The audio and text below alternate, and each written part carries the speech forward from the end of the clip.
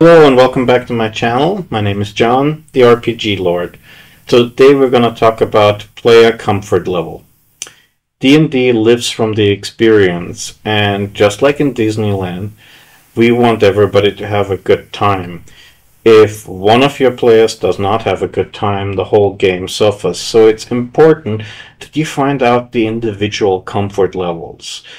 What are the categories that you should sample their comfort? Well, we're talking about a medieval role-playing game, so there's obviously monsters and the horror aspect, but then there's of course relationship aspects such as sex and romance, or we live in the day and age of social justice, so you should consider that as well. And there's mental and physical health. All of these are things that your players might not be comfortable with, and so it's important that you're sensitive to that.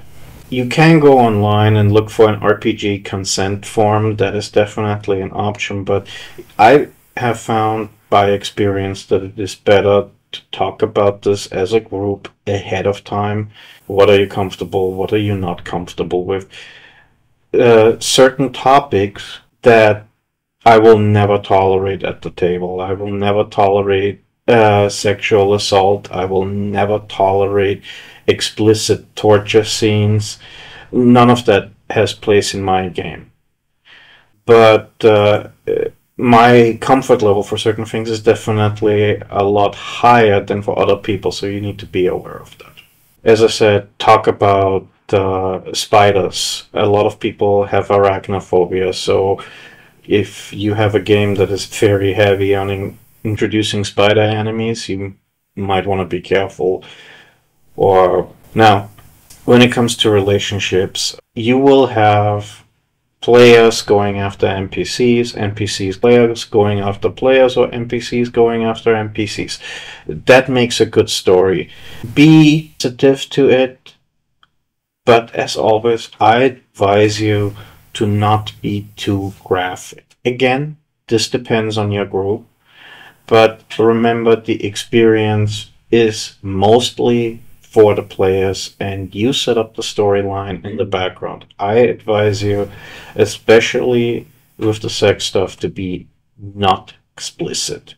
If you have a group that's very comfortable with that, then go for it, but I would definitely be on the lookout. As I said, we have talked about social issues and other things.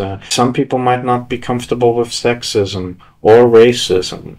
However, as a GM, I know that some of these issues make excellent storylines.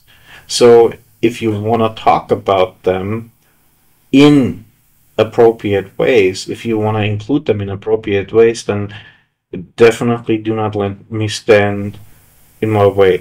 Going back to what I said at the very beginning, you have to find the proper balance between the two. You have to find out what makes a good storyline, but what is not so offensive that your table feels uncomfortable.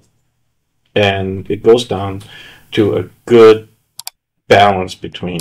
Read the room, read your players. If you can see them cringing, it's time to turn it down. And that counts for anything. So that's just how it is. You have to become a reader of people. What are some other topics here? Well, there's mental health or disabilities per se. In a normal world, these things exist, and if you're world building, then they will and frankly should exist in your world.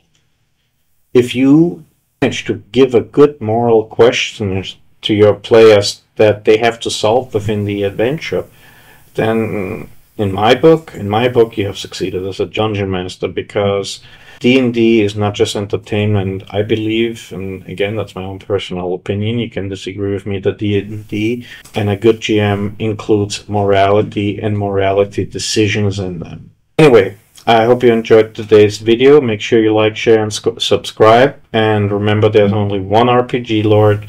I wish you guys a good day. I see you in the next video soon.